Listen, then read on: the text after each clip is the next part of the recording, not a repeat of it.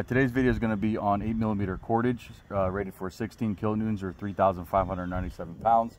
We're going to show you 4 different ways to attach the cordage to the rope, or Prusik cord to the rope.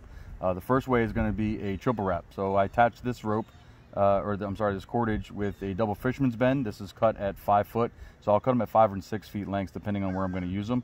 So this one's a 5-foot piece, and we're going to go ahead and wrap this 3 times around the rope on itself. So this will be your triple wrap. I hold one end of the Prusik cord in the rope with one hand. I take the knot and wrap it with the other. So 3 times. 1, 2, and 3. And then what I do is I go ahead and leave the top dressed and just pull the bottom. And what that does is it allows me to move the double fisherman's bend out of the way for the carabiner. So it dresses really nice. Where we'd use this is we're going to use this for our tandem Prusik belay. We're also going to use this for our load capture in our haul systems on our COD pulleys. If you guys are still using those, not IDs or NPDs. Some guys use this, or they'll wrap this for their load cams as well. The problem is with using them as a load cam is when you go ahead and try to reset your system, if you have your 5-to-1 complexes or your Z-rigs, and you want to go ahead and reset your system, when this really gets tight, it's hard to move up and down the rope. It's really tough. So you have to kind of loosen it up as you move it back and forth and reset it. But what's great about this one is that it's a multi-directional hitch, meaning that I can pull up, I can pull down. The holding power is the same. So the disadvantages to it, like I said, are to resetting, to moving it up and down the rope. So I wouldn't probably use this on an ascending evolution or rope axis evolution. And the other problem that we see, or not problem, but the disadvantage would be, is when I'm going to remove it. So I have to go from a raising to a lowering rather quickly, and I'm using this as my soft cams. When this is super tight, to pull it, you can't just kind of pull it and remove it. You have to unwrap each leg, right, like you built it, and then eventually it'll come off. So not that it's a bad thing or it's tough, just a little bit different. All right, so that's the first one. The next one we're going to do is called an asymmetrical Prusik loop attachment. Now all that means is that instead of doing the triple wrap, we're going to have 3 and 3 basically when we wrap it. Now we're going to have 4 and 1. So what I did for this one is you can get these pre-sewn into loops, but I went ahead and tied barrel knots in either end. So we have 2 barrel knots on a 6-foot piece this time, piece of 8mm Prusik cord. And asymmetrical means just that their wraps aren't going to be even. So how we're going to start this is just like we did the other one. I'm going to go ahead and make a bite, grab my Prusik cord, feed it through the rope. And this time I'm going to drop the bottom leg, and I'm kind of let it just hang there. The top one I'm going to wrap 4 times. So 1, 2, get this carabiner out of the way here, 2, 3, and 4 complete turns. And then what I'm going to do is I'm going to go ahead and pull this and dress this up so my knots are pretty much even. And as you can see, we have 4 on the top, 1, 2, 3, 4. And then if you don't really count this one, you could if you're 5, but then 1 on the bottom. So these 2 knots are going to come together with the carabiner. All right.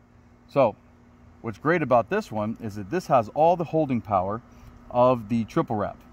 So as you can see, is if I pull down on this, it holds really, really well, and you could really load this and it bites down. Okay. The good part about this is that when I want to reset it, it's very easily resettable, because the holding power is all from pulling down on the top wraps, that it's very easy to move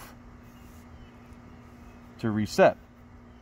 So this one I would probably tend to use for if I have an unconscious victim on a rope, I want to get his chest closer to the rope, I'll wrap this. I also use this to wrap my legs of my rope bridle to make the leg part adjustable.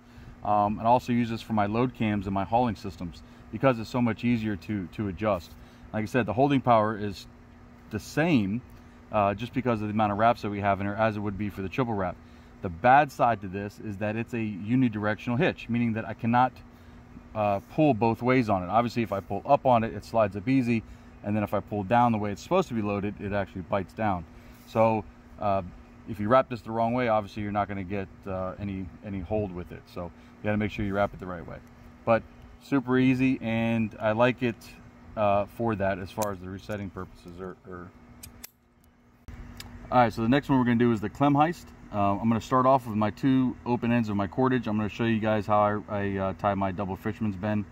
I'm sure you guys all know how to do this, but I'm just going to show it to you anyway. So I go ahead and lay both pieces of cordage over top of each other. I wrap over the top to me twice. So 1, 2, and it's essentially just a barrel knot. I spin it and I tie the same exact thing. The reason why I turn it is so I can get the X's to meet up right in the middle and flat on both sides. Okay, so we have the double fisherman. Next thing I'm going to do is I'm going to go ahead and wrap my Clem Heist. Now, what I like to do is I like to keep the bite at the bottom and the knot relatively short, and I'll wrap up on this rope. Since this is hanging, I'm going to go ahead and wrap up towards it. I'm going to pull down on it, right? So I'm always going to wrap towards what I want to pull against. So I'm going to wrap it up.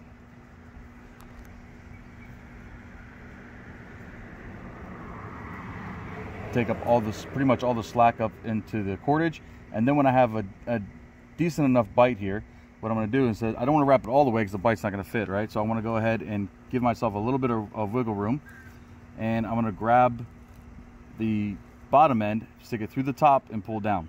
The key is to make sure that the knot, if you tied one that's not sewn in, passes your hitch, right? So you don't want it to sit up in here and get caught up. Where we use this one is the same thing, load cam. Okay, so I'll use it to go ahead and grab the load in my hauling systems. I also could use it for, like I said, keeping a victim up to the rope if they're unconscious on their sternal D-ring. But the pros to this is, one, that it has great holding power, okay, as you can see, and it doesn't really slide down when you put pressure on it. So, but it has great holding power, and it's really easy to tie and to identify, and you can also undo it very easily as well, which we're going to do in a minute. The cons to it, it is a unidirectional hitch, meaning that it's not meant to be loaded backwards, okay, or upside down, so I don't want to ever really pull up on this thing. And it takes up a good little bit of room on your rope. But like I said, when we want to tie it very easily, even if after it's loaded, is all I have to do is grab the bite, the top bite, and pull, and this will just go ahead and unravel. So when you go from a raising to a lowering system, it comes apart pretty easy. All right, the last one that we're going to do is going to be called the VT. Now the VT is used a lot in the arborist world. I know some rope access guys use it too, but this knot, or this hitch rather, is really good for a load release. It's good for changing over once you're on, like in a rope access evolution. And it's great for grabbing that unconscious victim again, strapping them to the rope, or just attaching the Prusik cord to the rope anywhere, to be honest with you. It does take quite a bit of room up on the rope. All right, so that's kind of, you'll see that in a minute. So the first part to this is what I'm going to do is I'm going to go ahead and wrap, hold them parallel. I'm just going to wrap the top 4 times. 1, 2, 3, and 4. Now I'm going to go ahead and even out my knots to make sure that they're about the same. Now the key to this, so it doesn't slip on you, is first one we're going to do is we're going to pinch the top piece of cordage under the bottom. That's going to be your first cross. Okay, so you want to go ahead and take the top piece and pinch it under the bottom piece, so it looks like this. Then on the way down, you're going to wrap this or crosses about 4 or 5 times, but you're going to alternate which one's on top.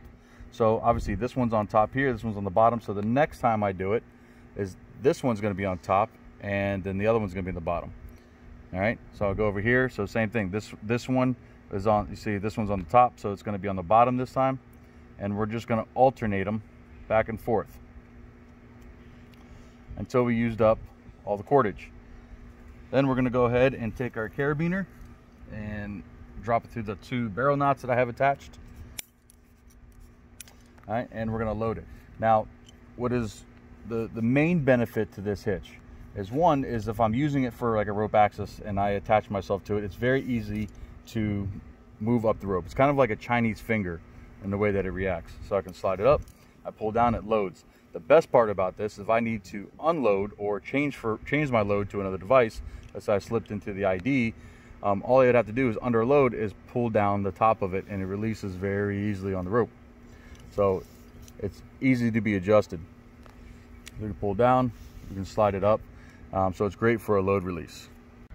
All right, so to conclude, just to show you the hitches one more time, here's our triple wrap with a double fisherman's bend.